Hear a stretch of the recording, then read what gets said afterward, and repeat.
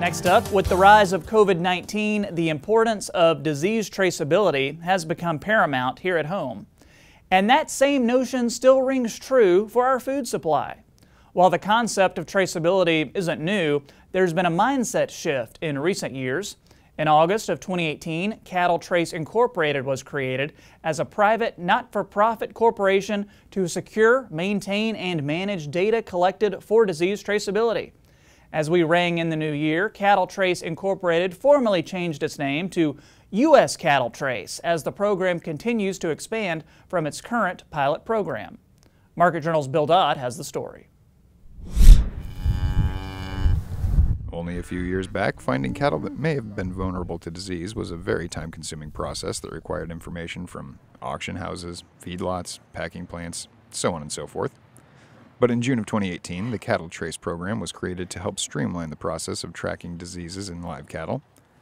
In that time, several other states, including Nebraska, have signed on to the program. However, there is one caveat. The program is completely voluntary. This has prompted many independent cattle ranchers to decline joining because many feel it's not worth the time it takes to comply with the program, or for fears of invasions of privacy. The three items I would say that probably concern people the most about joining the program, or the questions, let's rephrase it that way, questions they ask.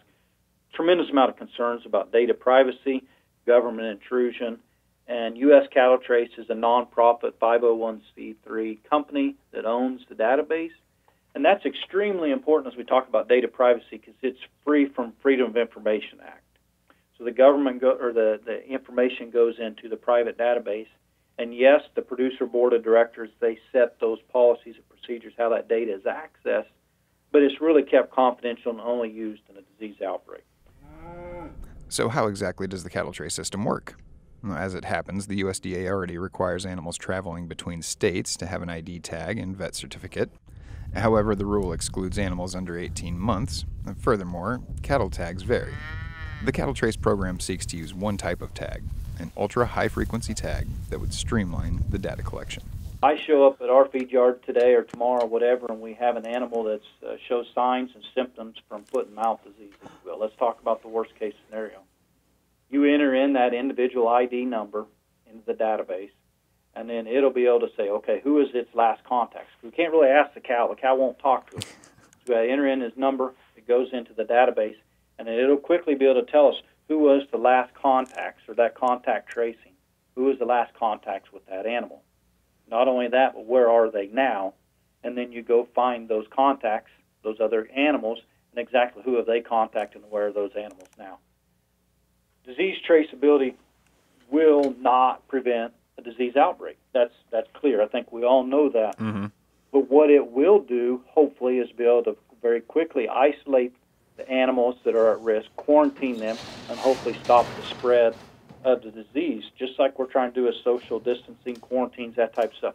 There are so many parallels between the COVID-19 situation, everything that's surrounding that, and how that could apply to an animal disease situation, and then how specifically the answers that CattleTrace is providing for the cattle industry.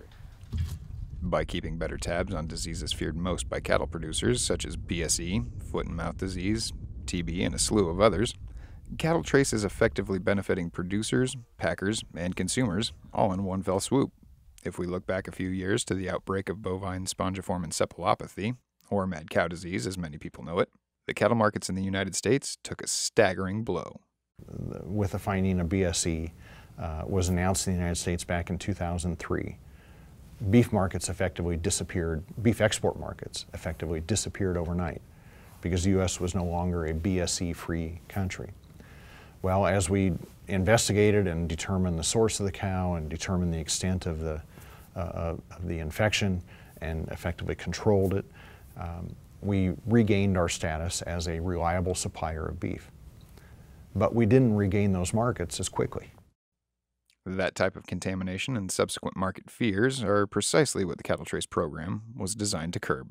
To be able to get back, to regain that market share that we lost because our trading partners across the world didn't want our product, or one, because it was quote unquote, or had had a BSE animal in our system, and we didn't have a traceability system in it.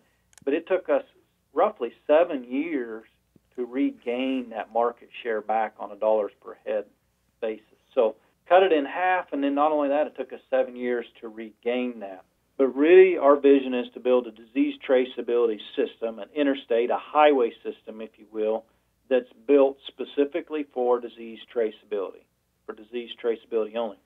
But we want to be able to build this highway system, this disease traceability system, this infrastructure, build it in such a way that value-add companies can come along and use that highway system to exchange information up and down the value chain.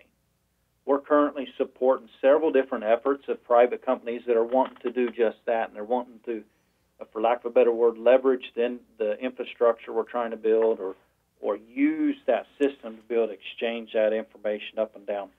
So the second thing I'd say is we got the exports, and then we got this. So our vision is we're going to create this platform for future value-add opportunities. One more question many producers are asking is probably the most obvious question of all, and that is, how much will it cost me to get involved in this program? Brandon tells me that answer will vary depending on your role in the cattle industry. I'm asking for a $1 per head participation fee. With that $1 per head, we send you a tag. So however you want to say that, basically $1 per head or $1 per tag to participate. Feed yards, feeding companies such as myself have all stepped up to the plate and said, hey, we're willing to invest in infrastructure, in the readers and the antennas to actually be able to trace the cattle. Sale barns, we participate in them, work with them to be able to install readers in their place. And then the packers as well have stepped up to install the readers and antennas at their place. So it depends on where you're at within the industry, but from a cow-calf standpoint, really it's $1 per head to participate in the pilot project phase. While the country continues to contain the current threat of the coronavirus, the visionaries of U.S. CattleTrace are working diligently to make sure if a pandemic like this ever hits our cattle supply chain, the cattle industry will be prepared to locate, isolate, and terminate the problem. Reporting for Market Journal, I'm Bill Dodd.